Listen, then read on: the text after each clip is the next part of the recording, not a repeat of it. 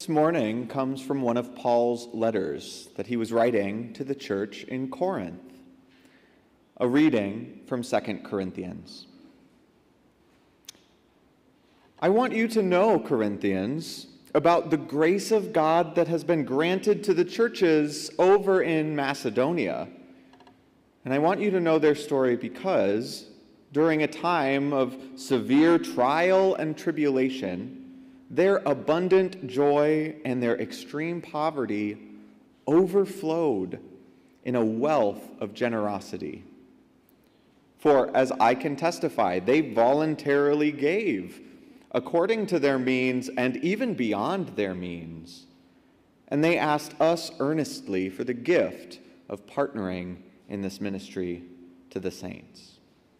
And not as we expected, instead they gave themselves first to the Lord and by the will of God to us, so that we might urge our friend and colleague Titus that as he had started, so he should also work with you to complete this generosity, or this grace-giving. Now, as you excel in everything, in faith, in speech, in knowledge, in all eagerness, and in our love for you, so we also want you to excel in generosity. I do not say this as a command, but by bringing up the eagerness of others, I am testing the genuineness of your love. For you know the grace-giving of our Lord Jesus Christ, that though he was rich, yet for your sakes he became poor, so that by his poverty you might become rich. Now, I am giving my opinion. It is good for you, who just began last year, not only to do something, but even to want to do something. So finish doing it, in order that your eagerness may be matched by completing it according to your means.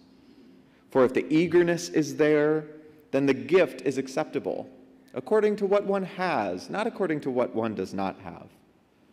For I don't mean there should be relief for others, but hardship for you.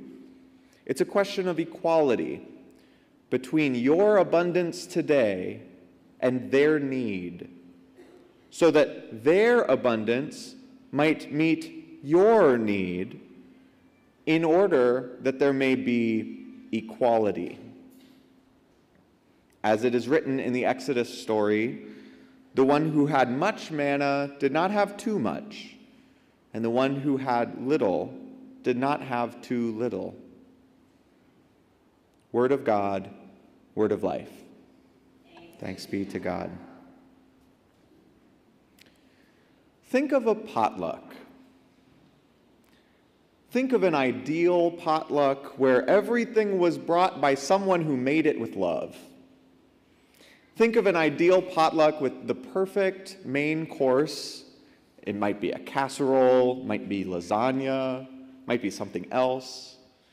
Maybe there are some soups, like Merla's soup from Girl Scouts, or maybe the soup is whatever soup won the Lenten soup bracket of your own heart.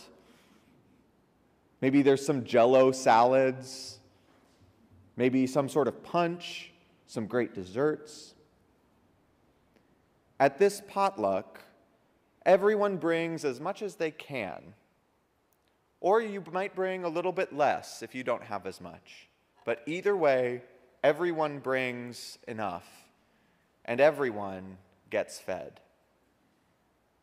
It's a good idea, right? It's harder to make those kinds of potlucks actually happen. There's all kinds of questions that come up. How can we make sure there's enough food?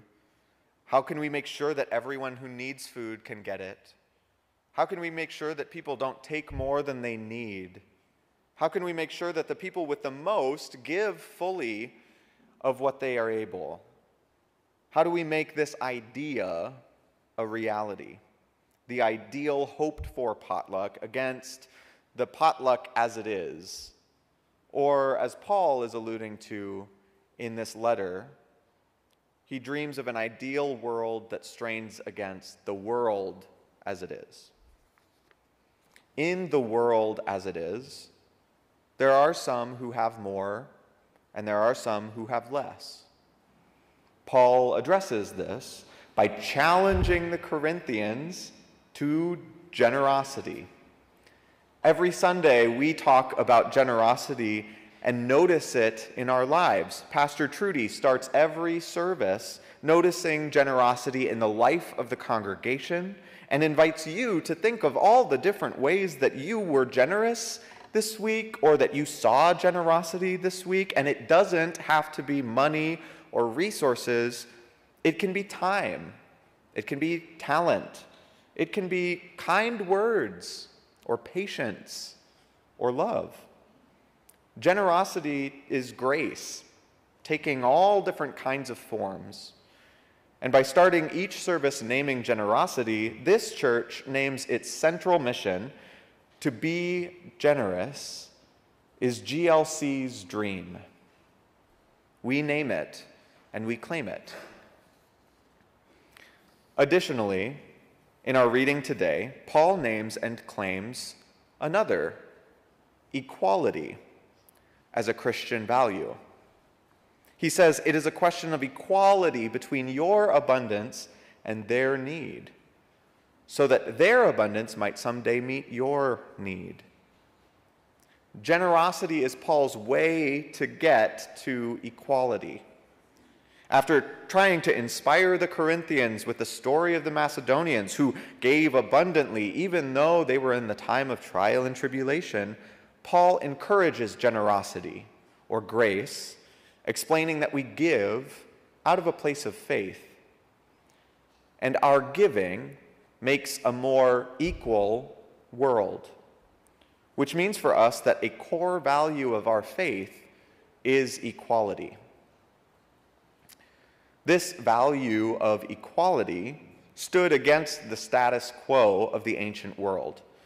One modern scholar gives a helpful frame of reference to understand the economic situation of many people at that time. He says, the vast majority of the population in Paul's day were desperately poor, living near or at sustenance level, with a few people living at a level that we would today call middle class, merchants and small businessmen and so on, and even fewer wealthy elites. And the scholar goes on and says that the Jewish tradition that Paul and the early church came out of was not economically neutral. There was found within it an ideal of abundance for everyone, a shared prosperity, and primary attention given to the poor. Where is this scholar getting this idea from? Well, we see it in the Torah, in the first 5 books of the Bible, in the gleaning laws, and in the sabbatical and jubilee laws, in anti-usury laws, and then in constant reminders to put the interests of the poor first. Not to mention then the prophetic tradition, all the prophets who constantly spoke on behalf of the poor. All of these are central to our faith.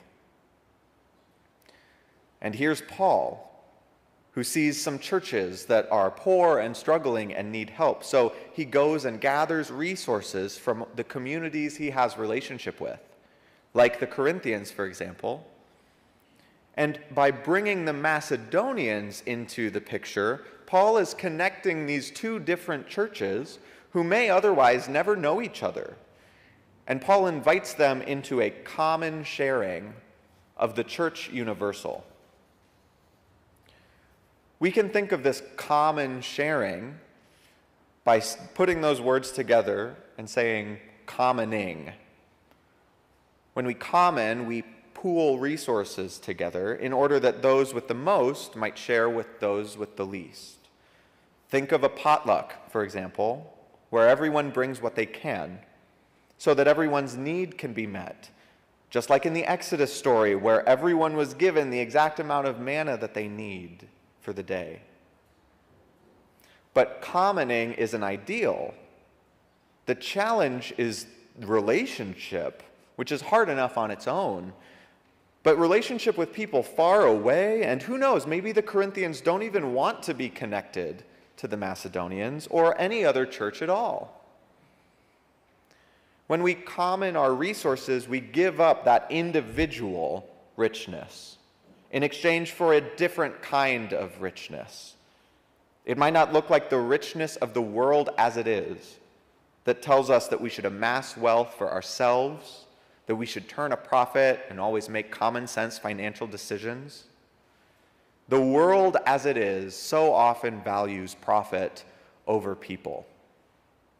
Instead, with the ideal of equality and sharing resources generously, we experience the richness of a different sort, of relationships, which are both blessings and challenges. And in those relationships, we give and receive grace. Relationships with grace bind us together so that we are not alone. So to sum it all up, Paul names generosity.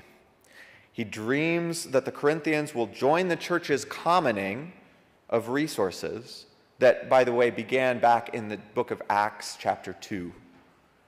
And Paul names equality, this value that comes from our faith, the Exodus story. Generosity is Paul's dream for the church, and equality is the core value of faith that guides it. Yesterday, I went to an event held by the People's Lobby in Chicago, which is a community organization that strives to improve the lives of working-class people in the state of Illinois. The People's Lobby has a lot of connections to people of faith, and many leaders in the organization are pastors. Some are even ELCA pastors. And the work they do connects Christian values like these to political actions and movements that are going on at the state and local levels. State and local levels. It's so easy to feel unmoored by the national political conversation. There's a lot of fear on every side, and there's not much that seems to be hopeful for. We're more animated by anger and resentment than by hope. But the folks at the People's Lobby don't talk about national politics. We talked about local and state level things, and we celebrated lots of big and little wins across plenty of areas where we see hope and change. Some of the conversations at this meeting actually talked about exactly what Paul is writing about too. We did an activity sort of like musical chairs, where 15 volunteers were gathered from those of us who were attending the meeting. Everyone had their own seat, and then someone who pretended to be Elon Musk or insert any other mega billionaire took several chairs for himself. And then 14 people were left to fight over 5 chairs, even though there were initially enough chairs for everyone. The chairs represented the resources that a person needs to live a dignified life. We have all we need, but then when those chairs or resources are hoarded, when generosity does not flow, when there is no relationship between the people with much and the people with little, we fight, and we wound, and we despair. What if we leaned on our faith values to dream of a better world? A world of generosity, of equality, of growing relationships, of resources shared. That world is an ideal, but it's an ideal grounded in our faith. Again, the Jewish tradition that Paul and the early church came out of was not economically neutral. There was found within it an ideal of abundance for everyone, a shared prosperity and primary attention given to the poor. All of these are central to our faith, and they give us hope for an ideal world. We can't let go of that hope, a world where all can live a dignified life. The hoped-for potluck is out there, and the specifics depend on what our values are. So, I invite you to reflect. on this place? What are our values? Generosity, yes. How about equality? Welcome, inclusion, an open space.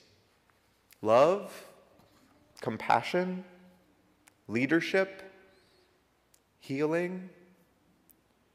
We practice the world that we hope for.